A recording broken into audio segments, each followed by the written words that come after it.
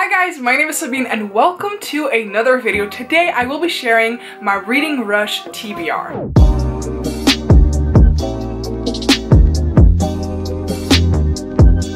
So the Reading Rush was previously called the Booktube-A-Thon, which I still think is like, this is the Booktube-A-Thon, so I still need to get used to their new name. This is a week-long readathon that takes place from July 22nd until July 28th at whatever time that you are living in. So I'm not from the US, I'm from the Netherlands. The hours are different here than in the US. There are 7 different challenges. You can either choose like a book for each challenge, but I know that that is not realistic for me at all because I'm a very slow reader. And I'm really not good at like sitting for a couple of hours and reading. I have to be on the go, I have to move a little bit, I have to do other things in between as well. So for the 7 challenges, I have chosen 4 books which will be on my to be read pile. They also have a website right now and you can keep track with your goals and with your challenges, and you can get badges, which I think is really cool. So I will stay up to date with like the readathon on that website. So if you want to add me, because I believe that you can like add people and watch how they are doing, a link to their website will be in the description bar down below, as well as like my profile so you can add me. The first challenge is a book with purple on the cover. So for this one, I mean, it's not cheating, but the purple is very minimal, but they said that that's fine too. So I have Leah on the Offbeat by Becky Albertalli. So this is the purple, her glasses, her drink, and yeah, I believe that's it. I've read 2 of Becky Albertalli's books. One I found okay, which was Simon versus the Homo sapiens agenda, but I absolutely adored her.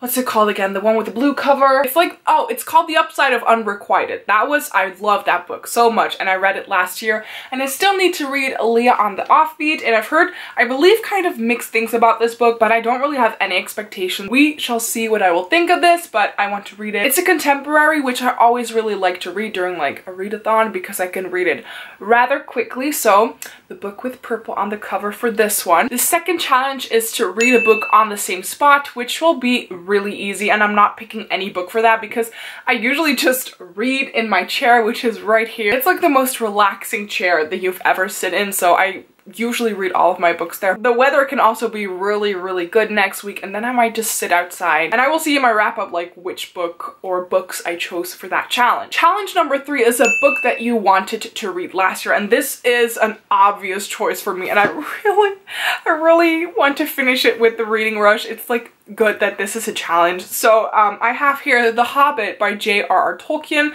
I let you guys pick this book for me in my March 2018 to be read, and I still haven't finished it. I'm like over halfway of the book. I wasn't really invested in the story after I read the first chapter, but after that I really actually quite enjoyed it, and I started reading it more, and then I lost interest again and read other YA books, which I definitely prefer over The Hobbit. It's not that I don't like it, it's just that I like other books better.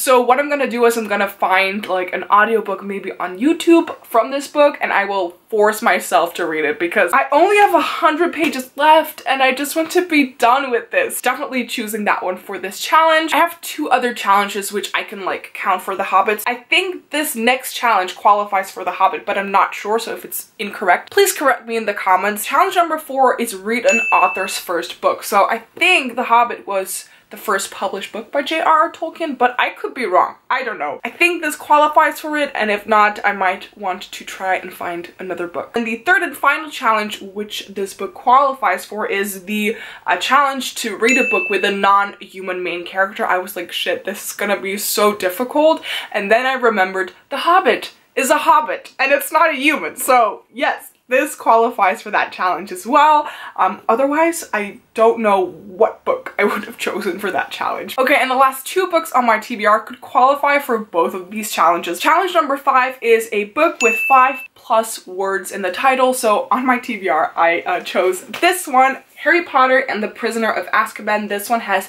7 words on it. I started reading this a couple of months ago, so I have read just a little bit. I've never read the illustrated edition, plus I've also never read this book in English, only once in Dutch. I would really like to finish this one because I just love Harry Potter so much, like a lot of people in this world. And then the last challenge, challenge number 7, read a book to movie adaptation, or like read a book that has a movie adaptation. For this one I have The Perks of Being a Wallflower by Stephen Chbosky, and now you can see that both of these last two books qualify for both challenges. I don't really care which movie I'm gonna see. It's probably gonna be Harry Potter and the Prisoner of Azkaban because I just really love it. I've already seen this movie a couple of years ago. I just haven't read the book yet and I kind of have forgotten about the story. That is my TBR for the Reading Rush 2019. Let me know in the comments down below if you are participating as well. Like, what are the books that you're gonna read? I'm just really excited. I've only been able to like participate in this like Booktube-A-Thon slash Reading Rush